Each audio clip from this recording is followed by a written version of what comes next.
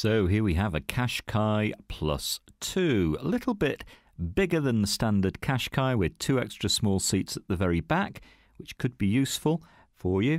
And the 1.6 petrol engine in this one, making it a dynamic driver, good fun in fact. And I think you're going to be pretty impressed with the specification. This was registered 2011.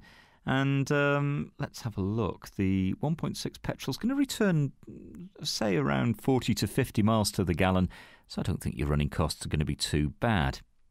This has a cloth interior. You have all the right ingredients, really. Parking sensors, climate control, Bluetooth. That's always handy.